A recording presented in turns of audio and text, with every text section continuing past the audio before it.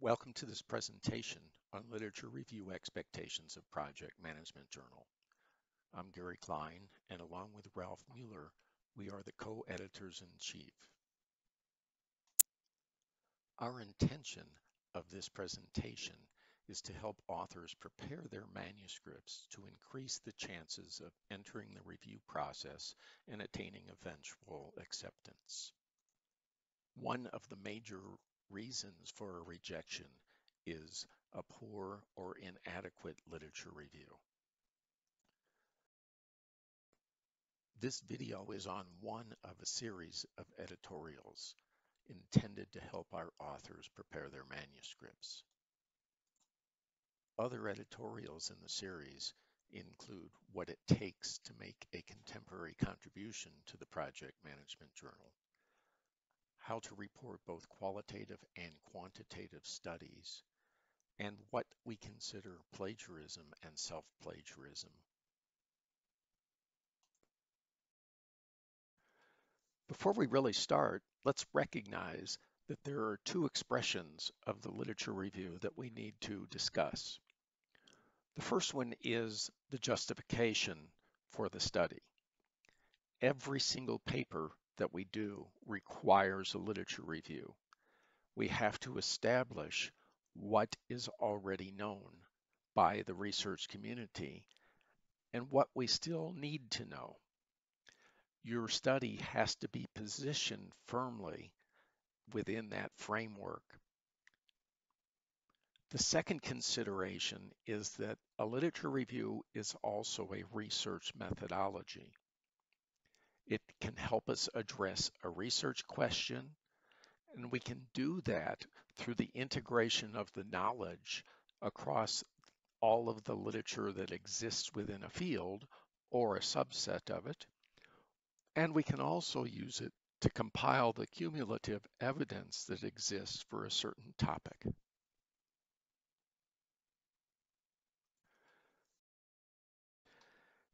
Every study must establish its position in the current academic dialogue.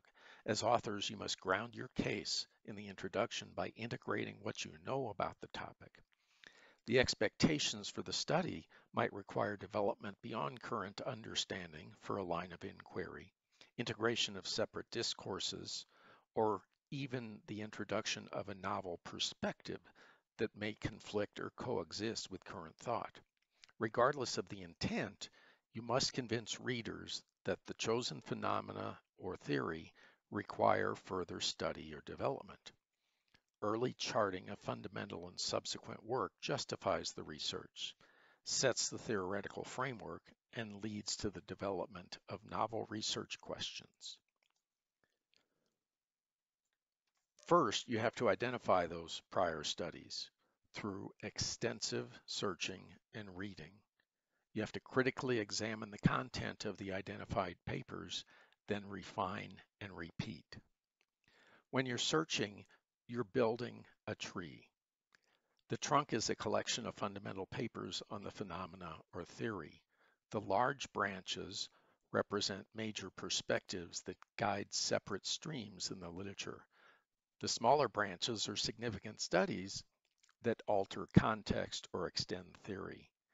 You must place your study into that tree, and it requires growing a new branch. It might be a major branch if the study is wholly new, or it might be a lesser branch if it's an extension to established theory.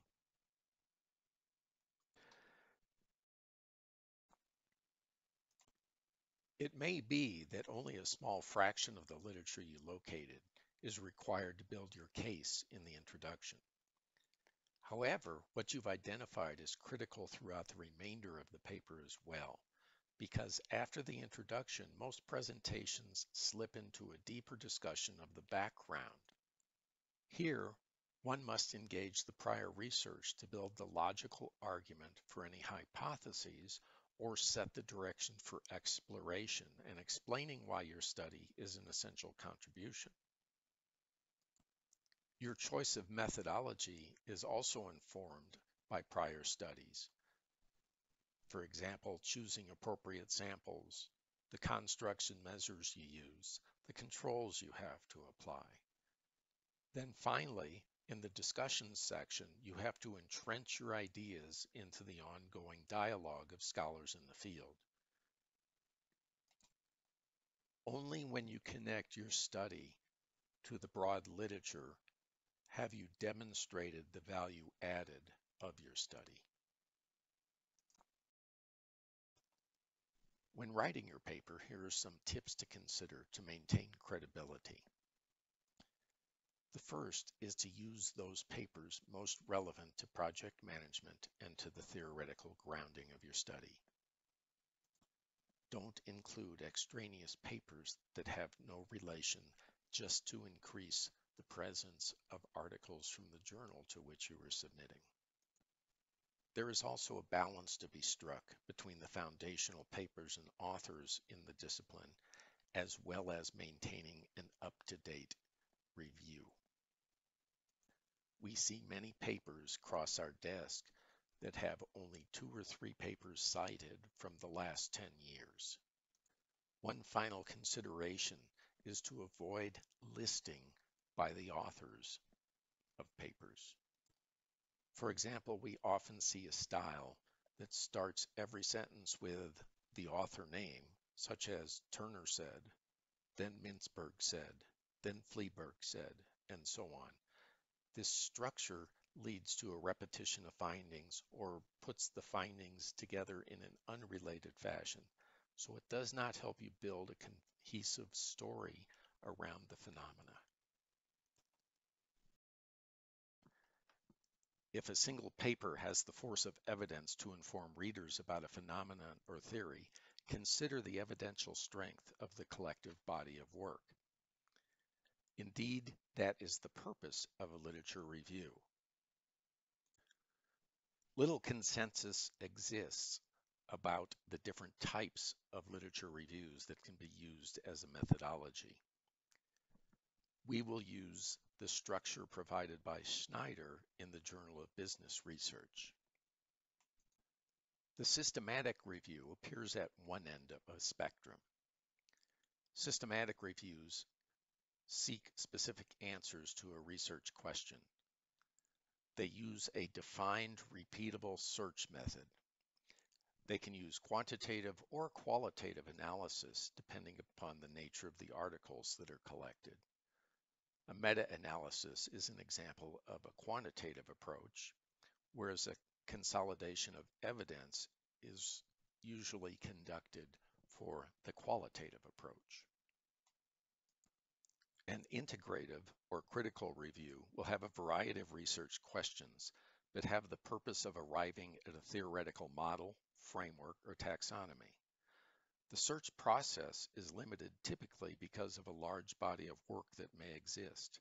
A search often begins with the foundational works in the field and then logically proceeds to other works based upon a critical analysis in a very progressive fashion. A content analysis is typically conducted over the claims made in the papers. A narrative review typically considers a broad range of literature with equally broad research questions and a purpose that focuses on the understanding of complex areas. Analysis techniques often follow those in the integrative review, conducting a thematic or content analysis. The objective is to characterize the state of knowledge of a particular topic from multiple perspectives. The result is often the discovery of specific themes, or sometimes an historical overview. You can find many fine examples of literature reviews. I'm going to provide just a small sample. Denicolle and his colleagues look into the causes and cures of megaproject performance problems. They have a defined research question, and they follow a repeatable search in seeking the articles appropriate.